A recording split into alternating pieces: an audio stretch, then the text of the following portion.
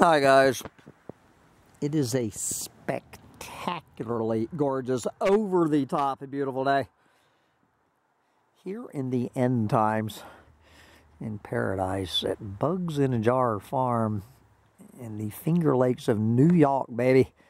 It is just one of these wet dream days, beautiful days here on the planet. That would be Sunday, August 27th.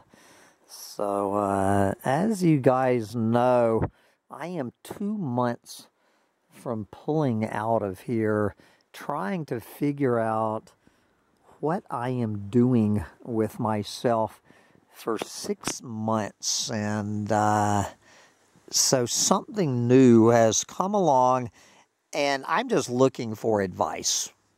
Okay, I want to hear you guys' honest opinions, so I want to send out a big thank you to my good buddy and lieutenant here on Humpty Dumpty Tribe, Brother Aaron, down there in Central Florida. Aaron has this rental property, which is, it's very basic housing. It's a mobile home on a real pretty lot at the very end of a dead-end road.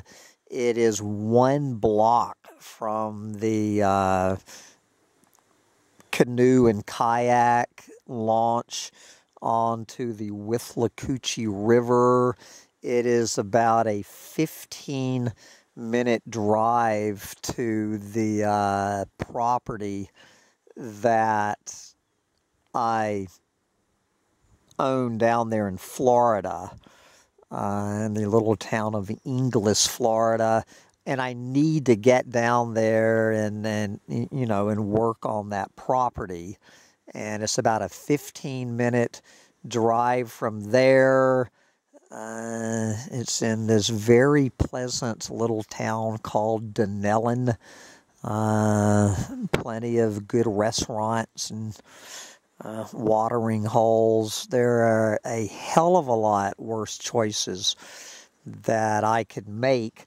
And it is, obviously, my head is saying, Hambone, you can't turn down this offer from the universe. He is being more than fair on what he's asking me to stay there. So I would be there, from, about the middle of November until early April before heading back here. I wouldn't have to drag this damn camper all around with me and spend all of that extra gas and worrying about my axle falling off and all of that. So from a thinking with my head,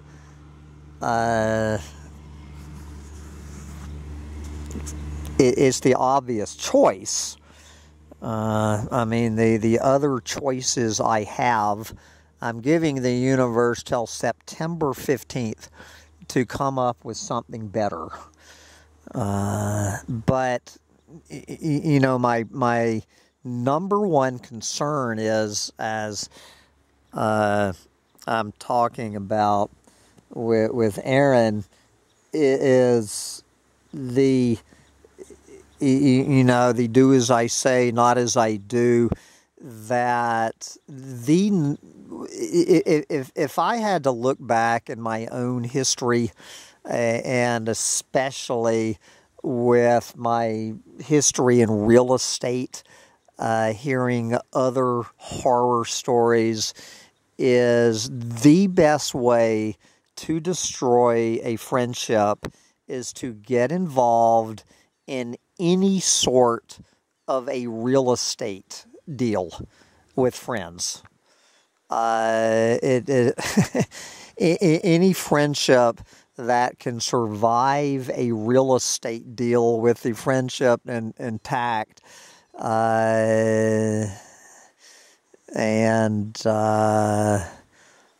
So the best, you have got to have rock solid communication between the two of you. You need to have honest, upfront communication about what the terms and conditions of the arrangement are. It is, what happens, as even happened just recently with my friend right down the street, involving these tiny houses a few weeks ago. I honestly don't know, since the man has not spoken to me in 3 weeks, whether my friendship with my buddy right down the street was destroyed in 2 nights trying, just to work out a deal, a win-win-win situation for everybody, turned into a lose-lose-lose situation for everybody. All we were all trying to do is help each other out, and now all 3 of us got fucked out of this deal. And I honestly do not know if another friendship was ruined. It's just unbelievable how real estate can destroy a friendship. This place that I own in Florida, I own, I went in with a friend, with my best friend on the planet, my Trump voting friend in Texas. Now, she and I have done several real estate deals together already, and they've all turned out very well. So it can happen.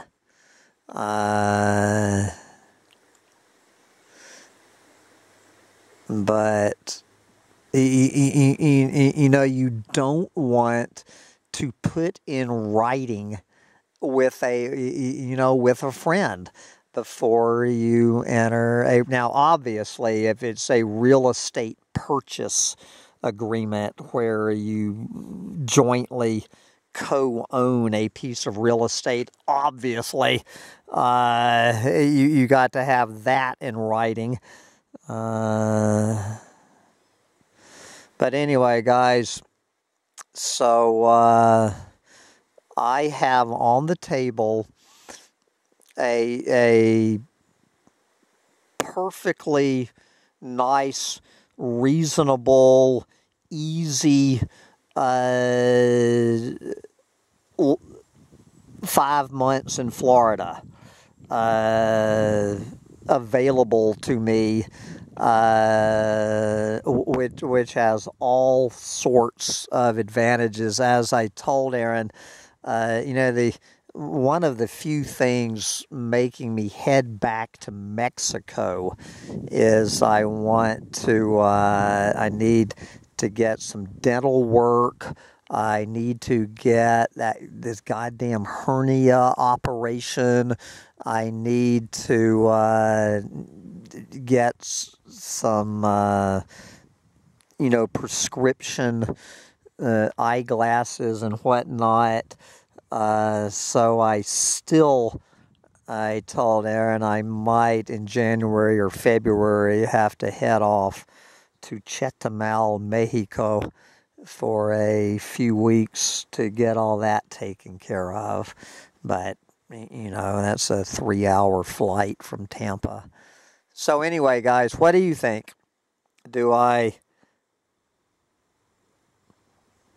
And so, none of these choices are a follow your heart. I don't have a follow your heart, follow your head choice.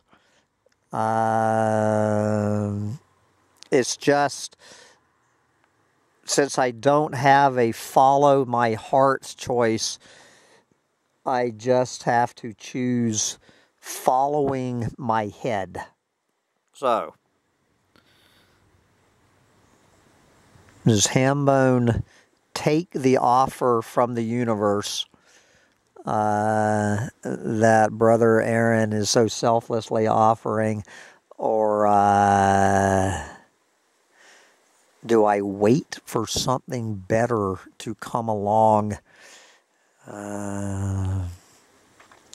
Let me know what you think, and I will make up my mind in the next 3 weeks.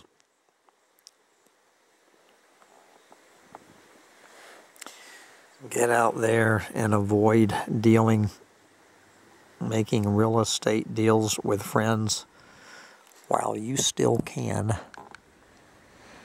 I gotta crank up my planet-saving electric lawnmower. Get out there and get her done while I still can. Bye, guys.